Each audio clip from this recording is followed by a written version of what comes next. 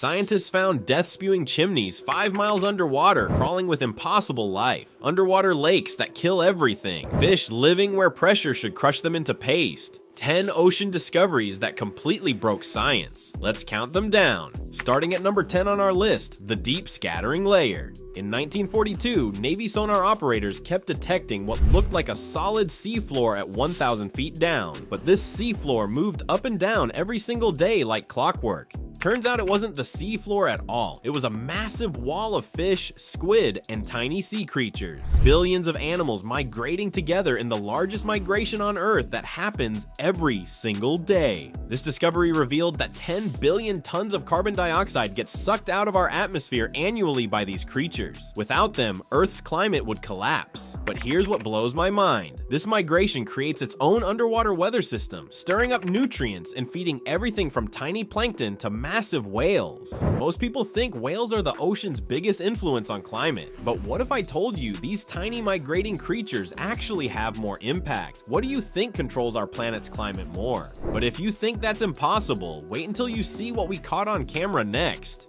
At number 9, we have giant squids, finally caught on camera. For centuries, sailors told stories about sea monsters with tentacles the size of tree trunks. Scientists dismissed these as myths until 2006, when Japanese researchers finally filmed a living giant squid attacking their bait. These creatures are absolutely massive, up to 40 feet long, with eyes the size of dinner plates and rotating hooks on their tentacles that can shred flesh. Their beaks are powerful enough to bite through steel cables. But here's what's terrifying. The squid they filmed was still a juvenile.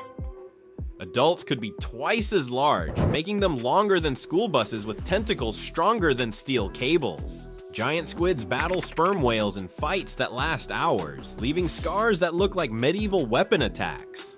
We've found squid beaks inside whale stomachs that suggest there might be squids out there even bigger than the 40-footers we've filmed. Here's the crazy part. We used to think giant squids were rare, but evidence suggests they might be everywhere in the deep ocean. Are we literally surrounded by sea monsters we just can't see? Speaking of invisible threats, what we found next makes giant squids look harmless.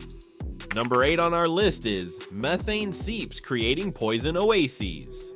Imagine finding a garden growing around a gas leak. That's what scientists discovered in 1984. Entire ecosystems thriving around seafloor cracks that spew deadly methane gas. These cold seeps pump out methane and hydrogen sulfide that would kill most life instantly. But giant clams, tube worms, and bacterial mats have turned these poison vents into underwater oases. The bacteria here eat methane like we eat food, creating energy without needing sunlight. They're literally living off natural gas and turning it into life. We've found over 6,000 of these methane seeps worldwide. Some have been active for thousands of years. And here's the wild part. They might only activate after major earthquakes shake the ocean floor. But scientists are divided on this. Do these seeps cause climate change by releasing greenhouse gases? Or do they actually help by trapping methane underground? I think they're climate heroes, but what's your take? But poison gas is nothing compared to what scientists found next. Coming in at number 7 are lost City Alkaline Vents. In 2000, scientists discovered something that looks like an alien city. Towering white spires 200 feet tall, venting water so alkaline it could dissolve your skin.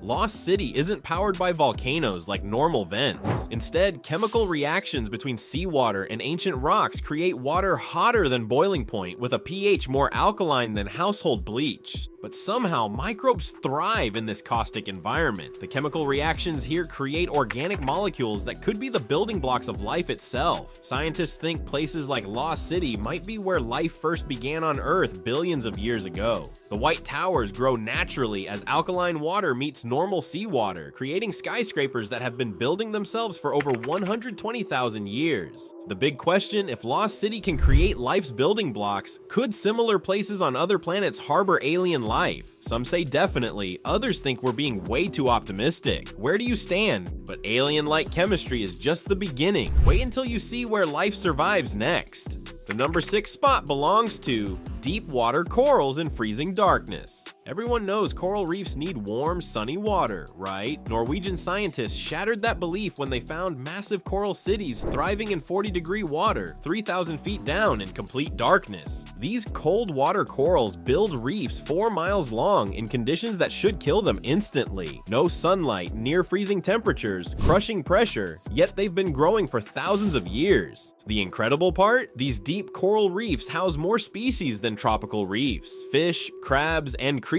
we've never seen use these ice-cold coral cities as underwater apartment buildings. But here's the heartbreaking truth. Fishing nets have been destroying these ancient reefs for decades because we didn't know they existed. Some coral structures are older than the pyramids. Here's what I find fascinating. These corals survive without the algae that tropical corals need. But wait, how do they get food in complete darkness? Share your theory because this still puzzles scientists. But thriving in darkness is nothing compared to surviving where we're going next. For the number 5 position, we have snailfish living at impossible depths. In 2014, scientists dropped cameras 5 miles down expecting empty water. Instead, they filmed fish swimming around like the crushing pressure was no big deal. These snailfish live where pressure is 800 times stronger than at sea level, like having 50 jumbo jets stacked on every inch of your body. They should be crushed into paste instantly. But they've evolved see-through bodies, jelly-like bones, and special proteins that keep them intact. The deepest fish ever filmed was at 27,000 feet down, deeper than Mount Everest is tall.